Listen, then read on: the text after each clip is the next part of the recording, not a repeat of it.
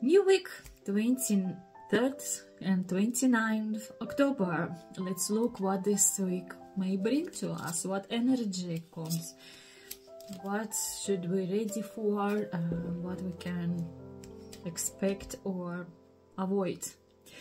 For some of you, I see here like maybe lack of resources, lack of money. Maybe you want to buy something, maybe you want to go somewhere and you need money and you have not enough money for something. You may feel sad about this situation. Also, maybe you will just feel like you have no energy, you have no power, like you would like to sit at home, do nothing, you know, make yourself cozy, nicely, like cozy bed, cozy nice film, you know, glass of wine or cup of tea, and stay at home and do nothing. Maybe weather, maybe something else.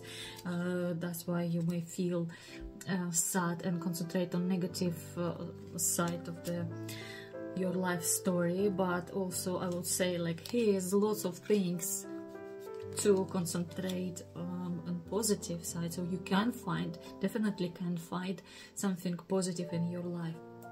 Especially here, the next two cards I see, for some of you there may be something romantic comes to your life, you know, maybe somebody asks you for a date, or somebody will some of you maybe will receive even a ring, you know, proposal. Some of you maybe will try to make a choice between two partners.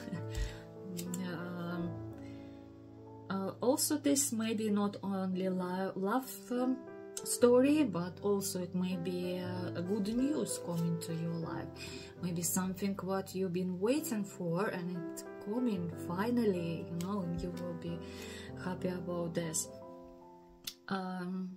Yeah, maybe you will decide what job to take, for example, what contract to sign, what place to go for a holiday, or maybe just for a walk, or what book to read.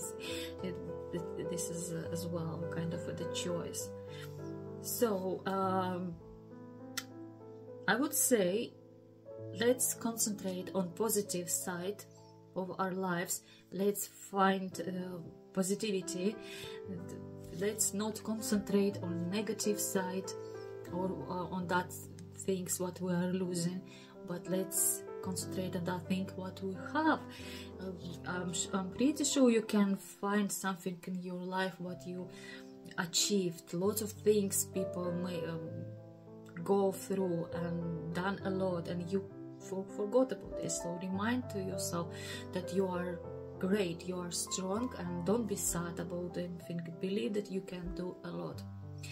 And let's make this week very nice, positive, at least for ourselves, and then everybody around may smile to you, may be happy as well.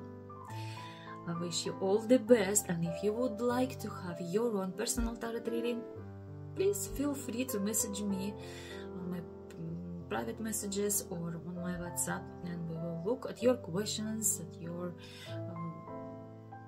stories, what would you like to know about, and we'll answer your questions. Take care, hope everything is going well for you, and bye for now. See you next videos.